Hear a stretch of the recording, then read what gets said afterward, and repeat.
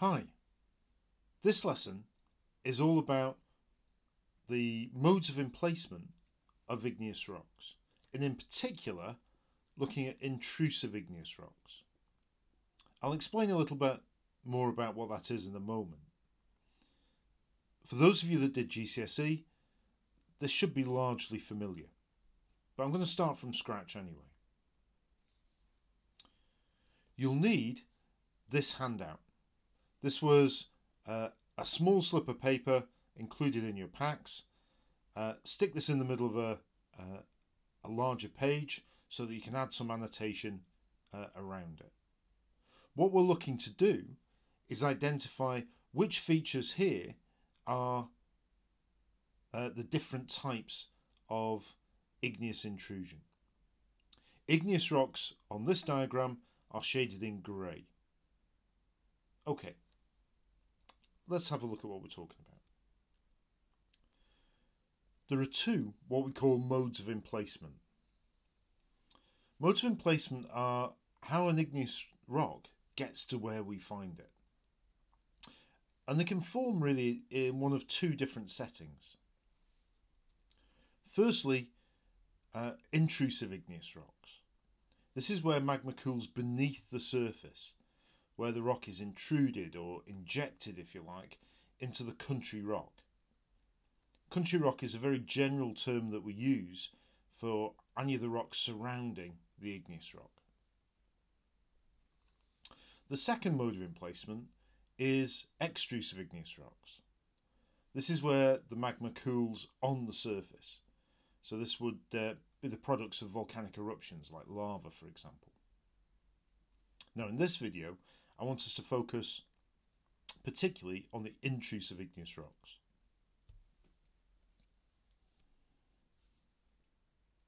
Okay, for the intrusive igneous rocks, there's a few features that they have in common. They're often, for example, very coarse grained.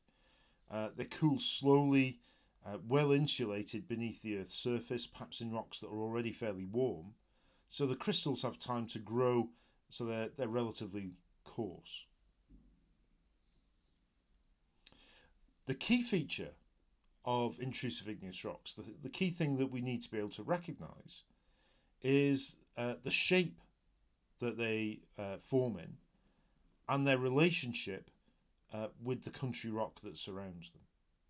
And it's that we need to focus on in this lesson. Now there are lots of different types of intrusion. Lopoliths, facholiths, laccoliths. But we really only need to worry about three. And for those that did GCSE, it's the same three that we did for that. The three we need to know are dikes, sills, and plutons. So what I want us to do is look at the features of each of these and try to identify what differentiates them, how we can tell them apart.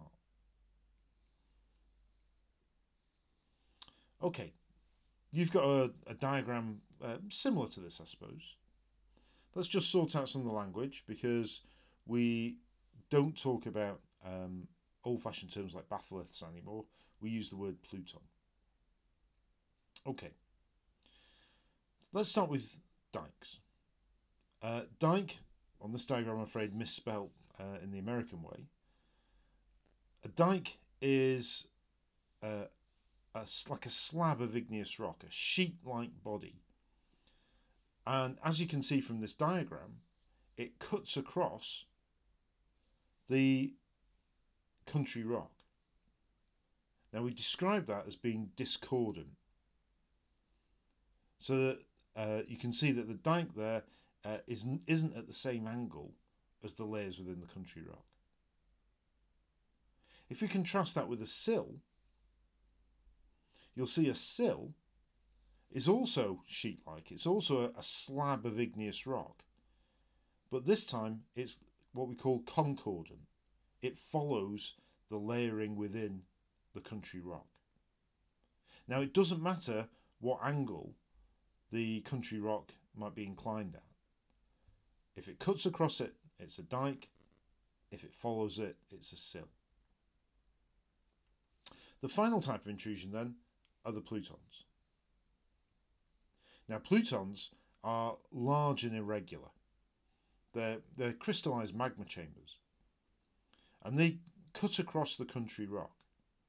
But it's their size and this irregularity of shape that makes them into plutons. Plutons can be range in size from maybe several hundred metres across up to tens of kilometres across.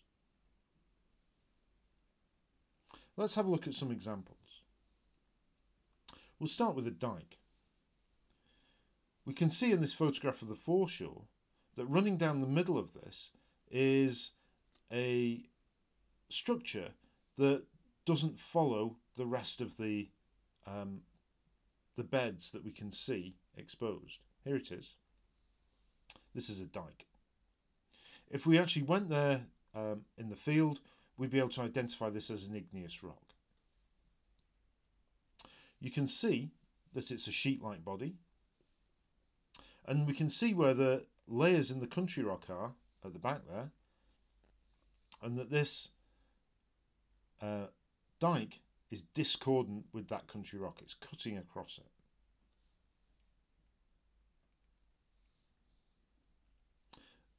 A sill is a little more subtle. I've labelled it up here because it's not perhaps immediately obvious where it is. This darker coloured band with these vertical structures in them called columnar joints shows us that it's an igneous rock. And you can see that this slab of igneous rock follows the layering we can see in the rest of the cliff. So we get a sheet-like body. This time though it's concordant with those layers. It follows those layers.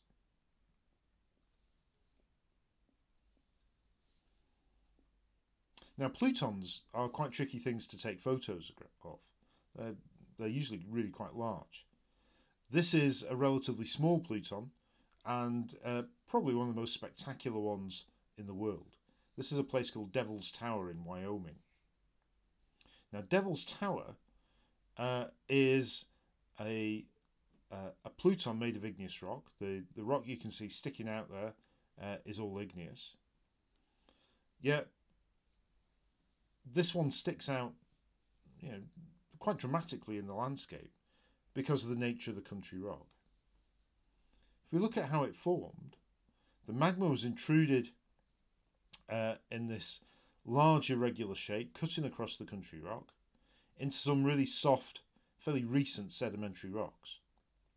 Devil's Tower isn't a particularly old structure. Those soft igneous rock, sedimentary rocks, eroded away fairly quickly, fairly easily, leaving the much harder igneous rock standing proud of the landscape. Till we see the feature that we see for miles around today. Just to give you some idea of the scale here, if you look at the columnar joints that run vertically down the side of Devil's Tower, these are a particular challenge for rock climbers, and you can see how scaling these columns of rock is quite challenging.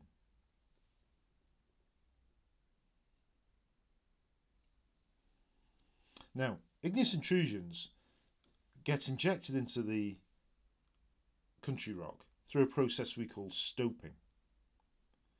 This diagram, or this cartoon really, tries to illustrate how stoping works. The magma here is rising, it's pushing its way upwards through the crust.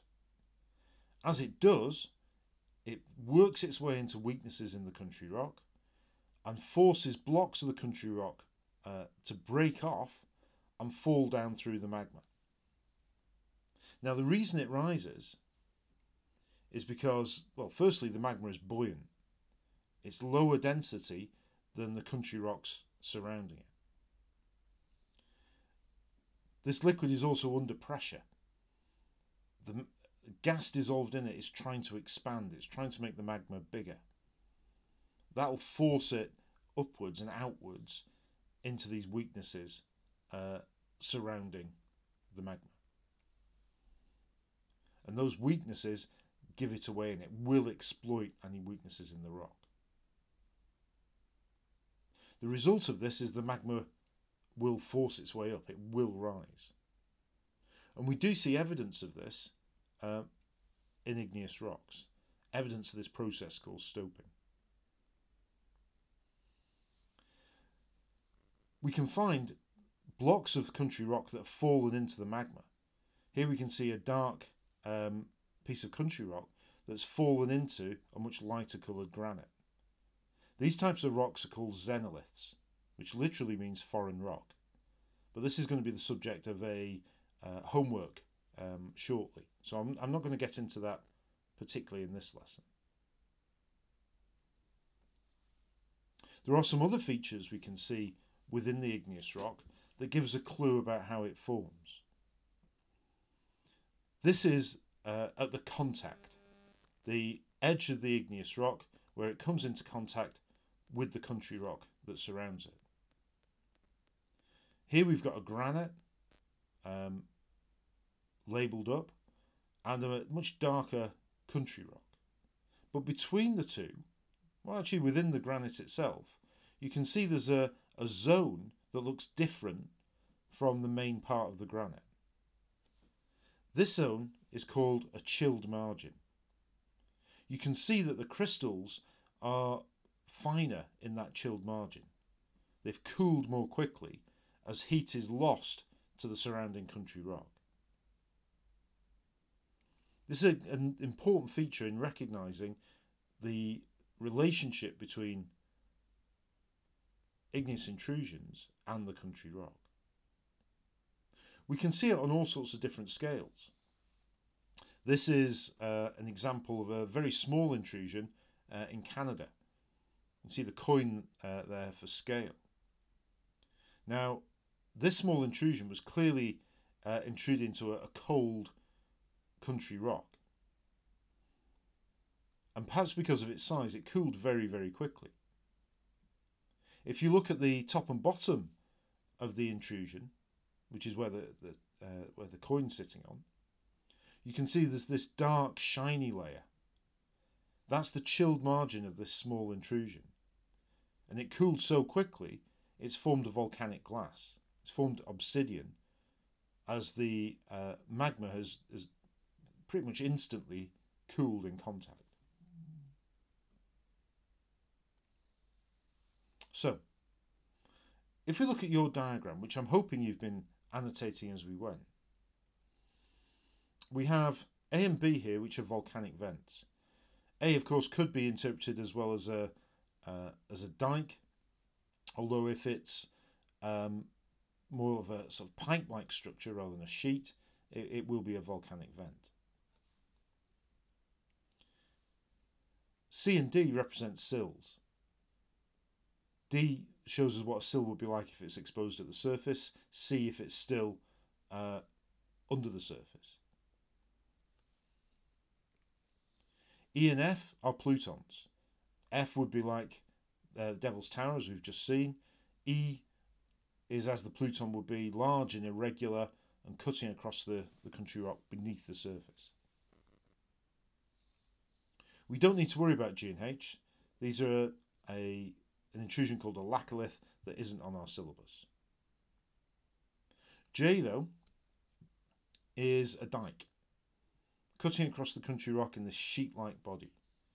And if it reaches the surface, it creates a fissure eruption, like we see in Iceland typically. So your sheet should have these labels and more. It should include some annotation to explain why each of these intrusions are what they are, how we can recognise them. So, as the sun sets over Devil's Tower, we can recognise that igneous intrusions are easily identifiable by looking at the shape of the intrusion and its relationship with the country rock. They're a common feature both in geology and in the exams, and it's really important that we know how to identify and interpret these structures. There'll be a study task for you to have a go at this, but that's for another lesson. I'll see you then.